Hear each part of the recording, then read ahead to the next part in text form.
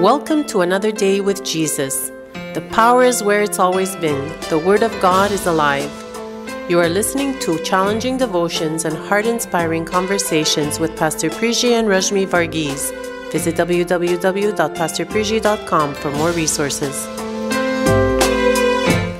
Good morning, friends. We've been studying together over this 1 week, and we've been studying on the importance of being a child of God who will continually respond to the Spirit of God. The Spirit of God has a high significance in our life, a huge significance that we cannot really understand in our entire lifetime. I think when we go to heaven, we will still be continuing to respond to the Holy Spirit. And the more we respond to the Holy Spirit, the better we will understand the heart of God. So, the first thing that we realized this week was that we need to be filled in the Holy Spirit. Then we need to be led by the Holy Spirit. Then we need to move in the power. We need to experience the power of the Holy Spirit. What I'm going to talk to you about today is how to host this Holy Spirit. How to have a lifestyle of relationship with this Holy Spirit. Now, we all know the fact that the Holy Spirit is a person. He's not just a ghost or a spirit or something inanimate. He is a person, right? The Bible says in Ephesians chapter 4 verse 30, "And do not bring sorrow to God's Holy Spirit by the way you live. Remember, He has identified you as His own and guaranteeing that you will be saved in the day of redemption."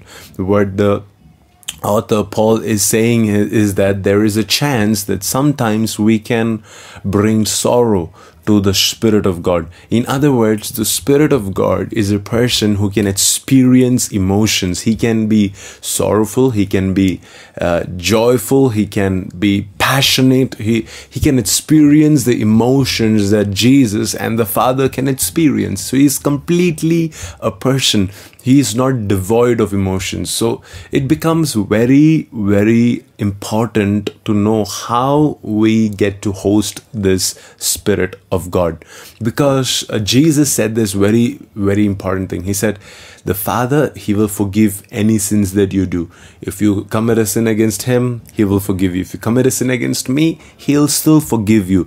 But if you commit a sin against the Holy Spirit, neither will the Father forgive you, but nor will I forgive you, because a sin against the Holy Spirit is serious, So what do you mean by sinning against the Holy Spirit? What do you mean by blaspheming the Holy Spirit? It's not always the small little things that we think it is. It is causing sorrow to Him by the way we live, by defiling His name, by taking advantage of God's Holy Spirit. Like sometimes we've heard of testimonies, and not actually testimonies, but like really bad stories of how prophets and healing evangelists has taken advantage of people, their money, their body, by prophesying things, by promising them healing, which are actually gifts of the Holy Spirit in their life. What are they doing? They're they're abusing the gift of the Holy Spirit in their life. And when they do that, when you and I might not end up doing something like that, but even in small little things, when we end up bringing hurt to this Holy Spirit, when we quench the Spirit of God, I'm not going to tell you that He will leave you. That's not what the Bible says first. The Bible says He might be grieved because of the way you live. He might be grieved because of the way you conduct your church service.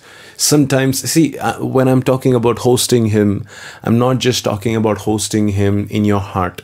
There are various levels of influence God has given us. You got to host the Holy Spirit in your home. You got to treat Him right. You got to give Him the deserved place in your home. You got to welcome the Holy Spirit and celebrate Him on every Sunday service, in every prayer meeting, every gathering, in a corporate fellowship. When you gather to worship and pray, let Him know that He is welcome and He is the Lord of that service. When you do ministry, Jesus said, pray to the Lord of the harvest. Who is the Lord of the harvest? It is the Holy Spirit. Who is the Lord of the harvest on the earth today? You pray to Him, you acknowledge Him, you host Him in your ministry, you host Him in your church, you host Him in your family, you host Him in your personal life. You know, it's easier to host Him everywhere else than to host Him in our personal life, because when we begin to host Him in our personal life, oh, trust me, you will begin to rejoice on the things that God's heart rejoices. You will begin to weep over the sins of people around you, over the sins that you see in yourself.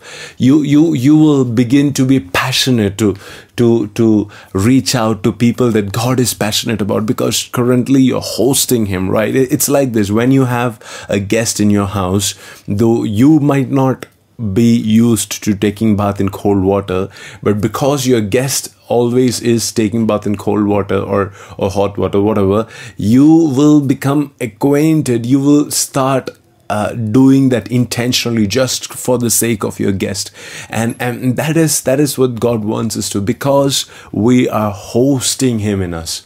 He is not just a visitor like some would host guests, but He is a permanent resident in us, right? He is here to stay for good. So when we know that fact, the way that we host Him has to go into the next level, better than how we would treat guests. I pray that you will host Him with all of your heart, soul, mind, and strength today. God bless you guys. Thank you for joining today. If you're blessed, take a moment to share this podcast with somebody else. God bless you.